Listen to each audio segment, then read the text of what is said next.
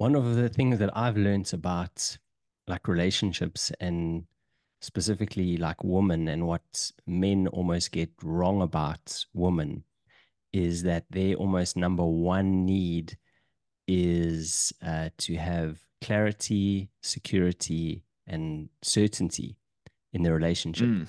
right? And Hmm.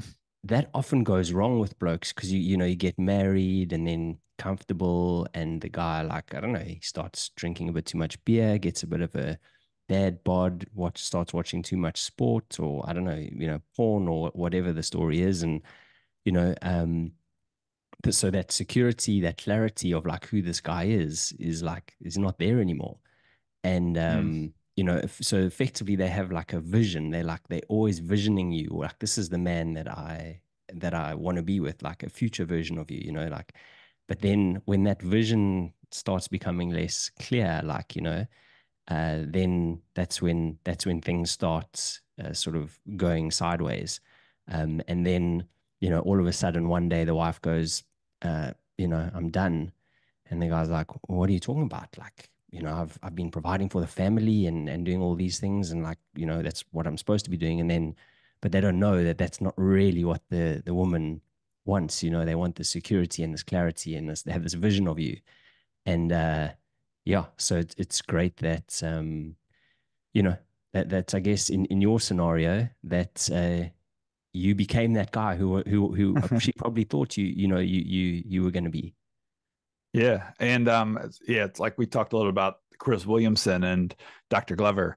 And so Dr. Glover was recently on Chris Williamson's podcast, and there's kind of a clip that's gone on through the through Instagram of Chris Williamson with Hermosi, with Alex Hermosi, saying, you know, he's like, "Oh, I just had an interview with Dr. Glover, and he's got this quote: the essence of an attractive man is is a man who essentially knows what he wants, knows how to get there, and has fun doing it, has fun getting there."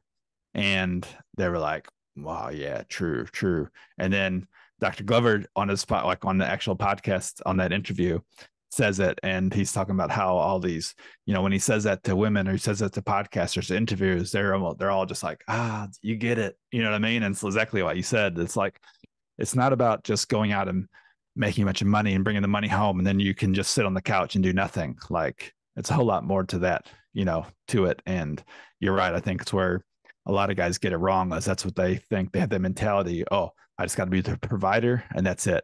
You know what I mean? And the woman she runs the household, she does everything else. And that's when the men just seem to get a bit lazy, um, and become less of the leader. And issues happen. I'm lucky. I feel like I've been in that same such a situation, and my wife and I are able to talk about it, and she can like bring me up on stuff that I'm not doing, and I can kind of then self-evaluate and assess and be like, shit, yep, I'm letting the family down in this regards. I need to step it up a bit more in this respect, and just make some changes as we go, rather than letting everything build up. And then, like you said, like some people would just be like, no, we're done. I'm tired of this, without even kind of mentioning it, and just hits guys like like a door in the face, or like a brick wall, just boom. Where'd this come from? Shit.